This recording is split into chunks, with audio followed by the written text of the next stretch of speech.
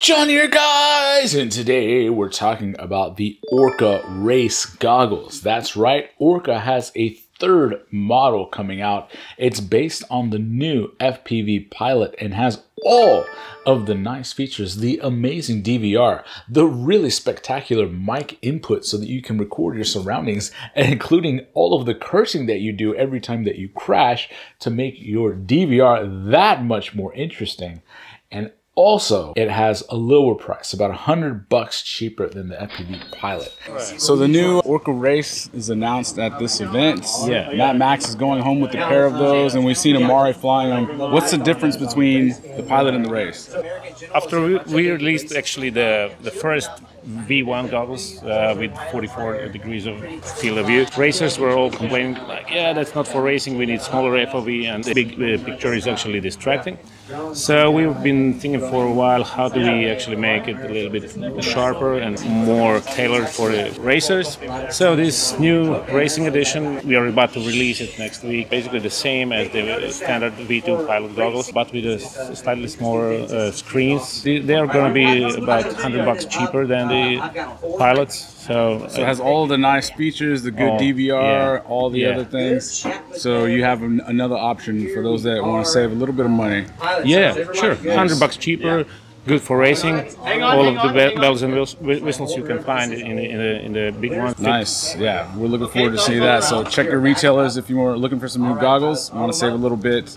Don't care about the max field of view. You can see everything at once. Yeah, just try them on and then decide what works for you. Don't read the numbers. Yeah, you got the option. Well, John, you gave ORQA quite a bit of a hard time when they released the FPV Pilot set of goggles and the screens were a bit smaller. And I do still stand by those comments, but I did want to clarify. I actually got to spend some time with Vlaco from ORQA at Costa Rica. Me and him and Tony Cake and some of the top racers pretty much hung out every night having some all-inclusive Imperial Costa Rican cervezas and talking about the state of FPV in the economy.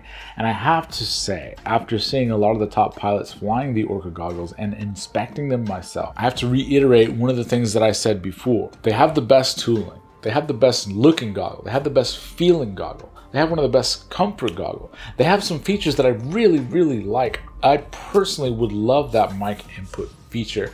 But for me personally, the field of view is my most important feature. And I feel like it's the feature that people look for when they're shopping. But is it actually the most important feature for flying? Racers do often say they prefer not a giant in-your-face view because they need to be able to see the entire screen. So you want a wide camera to be able to see a lot of information, but not necessarily have to look around at it like you would in IMAX.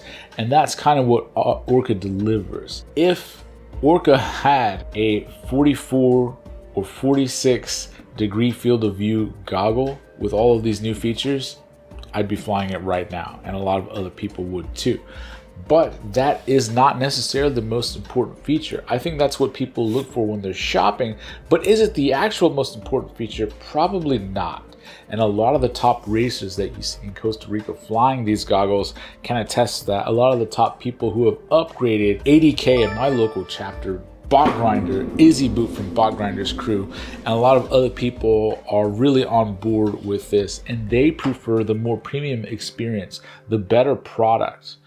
And there's no mistaking that it's a better product. I also think it's very notable that in a very short amount of time, ORQA has become what I consider the second best goggle on the market. A lot of people would say they're the first best product on the market, but what pretty much no one can argue about is they have surpassed Fat Shark in every way.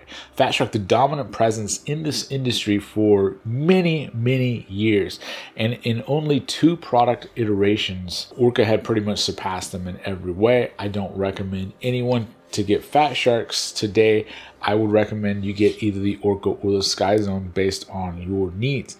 And my Skyzone isn't perfect, but I really appreciate about the ORQA company is that they have a large team and they're really trying to listen and innovate quickly.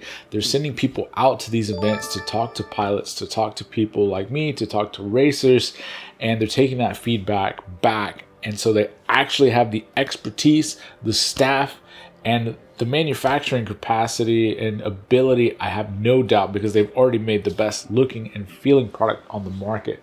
So I feel like they have an industry leader probably in the next generation, but there's already a lot of people that are going to be switching to this goggle. So I like that they have another option on the market. Having lower cost options is always the key. Fat Shark has the Attitude line, which costs less and come with some compromises.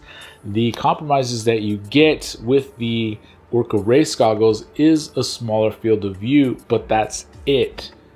The smaller field of view and lower resolution is the only compromise you have to make to fly these goggles. Every other awesome ORQA feature is included, and you get a really spectacular white colorway. They also come in a really cool 533 branded edition, which you can get. I had a day. I had a really good day. Man. So it was like, first of all, phenomenal racing, right? I mean, just on the beach, between the palm trees, over coconuts. Man, to win a whole set of goggles, that's awesome. That is a prize. Yeah. Wow. What is your favorite analog goggle?